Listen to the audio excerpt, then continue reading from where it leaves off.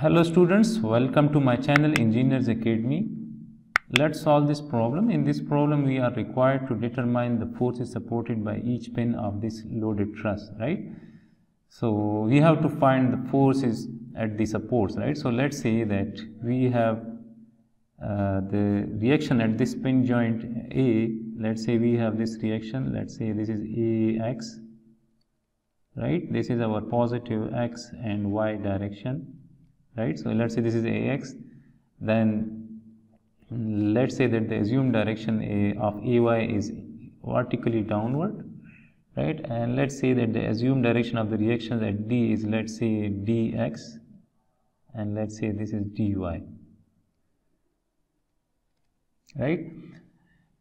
Now and this loaded truss is subjected to this couple, right? This M couple of magnitude M, right? So now if I consider this BCD member of this loaded truss, right? So if we consider this BCD, this is that point D, let me write it, right? So this is BCD member of that loaded truss.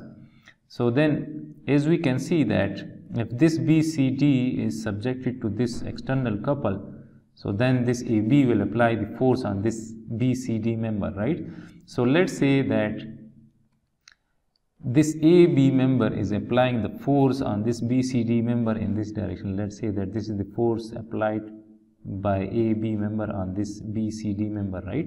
And let's say that the magnitude of this force is B, right? So and still we have those reactions at this point D, right? This is DX and this is DY, which is acting vertically upward, right? If we want to find this B, so then what we need to do is that we will apply the summation of moment at point D equals to 0, since the forces at D are unknown, right? So if I apply the summation of moment at D equals to 0, so then what will happen is that we will eliminate this dx and dy and we will be able to find this B force, right?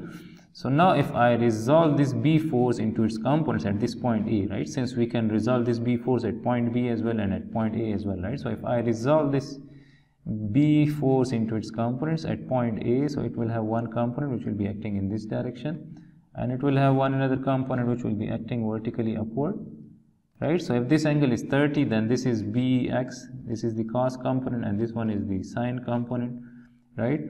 So as we can see that this By is passing through that point D, so it will not produce the moment about that point D. So only this Bx is producing the moment about that point D. And as we can see that this Bx is producing the clockwise moment about that point D, right? So we will write minus, since it is producing clockwise moment. The counterclockwise moment is considered as positive, right? So we will write minus Bx, and the perpendicular distance of this Bx from that point D is equal to the radius of this arm, right? The radius of this member. So we will write Bx into R, and as we can see that since this couple is a free vector, right? So it's a counterclockwise moment, right? So we will write that this is plus M and this is equal to 0. Right, so we want to find Bx, so Bx will be equal to minus M divided by minus R, right? So this will be cancelled out, so we will be left with M divided by R, right? And if we want to find the B force, right, since Bx is B cos of 30 degrees, right? So we can write that this is equal to M divided by R. So we can write that the B force, the force applied by AB member on this BCD member, B is equal to M divided by R cos of 30, and cos of 30 is square root 3 divided by 2. So we can write that B force is M R, and if we write cos of 30 as square root 3 divided by 3, so we will have 2 divided by square root 3, right? So this is the force applied by this member AB on this BCD member, right? And this is Bx. Bx is M divided by R, right? As we can see that this B force has two components, this is Bx and By, right? So the force if this AB is applying the force on BCD member in this direction, so this BCD member will apply the force on this AB member in the opposite direction, right? So this will be that same B force, but now this force is the force applied by this BCD member on this AB member. This means that this AB member of this truss is subjected to a compressive force, and the magnitude of that compressive force is B, right? So now if I consider that AB member, let me draw that AB member, right? So this is point A and this is point B. So this AB member is subjected to compressive force, right? So similarly we will have the force at this point that should also be a compressive force, and its magnitude will be B, right? And similarly here we have this AX force, and similarly we have a Y force which is acting vertically upward, right? So if we resolve this B force into its components, so it will have one component which is BX, and it has another component which is BY, right? So now if I apply the summation of moment at this joint A, right? So as we can see that if I apply the summation of forces along x equals to 0, so this means that AX is acting in the positive direction plus BX is acting in the positive direction, so this will be equal to 0. So this means that AX is equal to minus BX, and we know BX, which is m divided by r, so this is m minus m divided by r. So this means that this AX is acting in the negative x direction, right? And similarly if we apply the summation of forces along y equals to 0 at this point A, so this means that AY is acting in the positive y direction.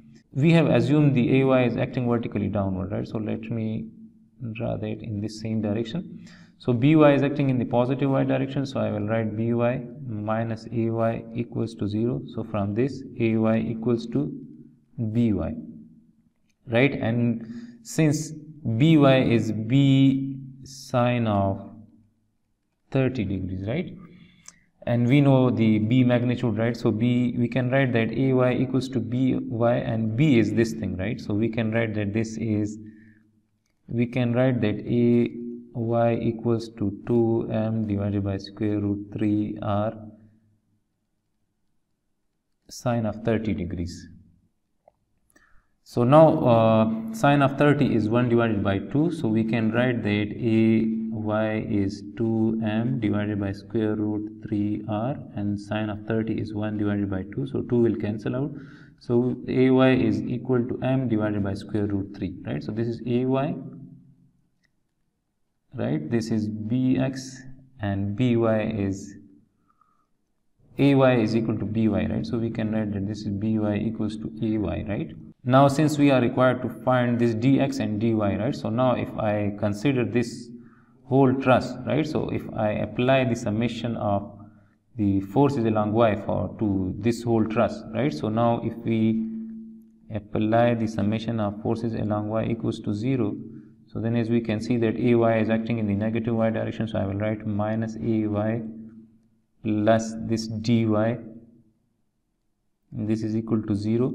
So from this we can write that dy equals to AY equals to m divided by square root 3r, right? And similarly if we apply the summation of forces along x equals to 0, if we consider this whole truss, right? So then the summation of forces along x, so AX is acting in the positive x direction minus dx, and this is equal to 0, right? And similarly we can write that dx is equal to AX, and AX is equal to minus m divided by r, right? So I will write minus m divided by r.